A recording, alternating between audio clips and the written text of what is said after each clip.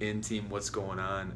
Dan and Joy Russell, married for 28 years. Now, many people may know you have one of the best wrestlers in USA history, but how have you guys stayed married for 28 years? What's at the core there?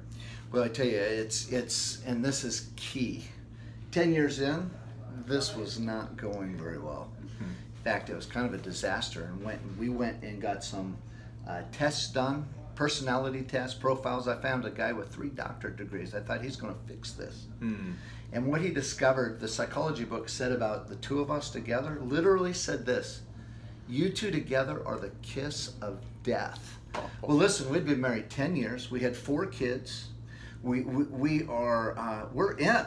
So what are we going to do now with this idea of the kiss of death? So I went in and I told the doctor, I said, listen, I don't know what to do with this. And he looked at us and he said, listen, he says, it's true. The two of you together are the kiss of death if you keep going the way you're going. But then he said this: but if the two of you would ever be united on a vision together, the two of you would be unstoppable.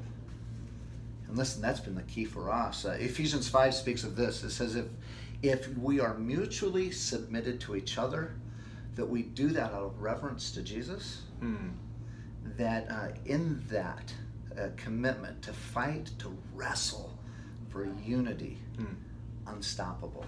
Wow. Jesus said in John 17, he said this: if you would be one with him as he is one with God, that it's in that unity that the world will come to know. And so in this marriage, we have differences. There's challenges, but we wrestle to unity, and we're still wrestling.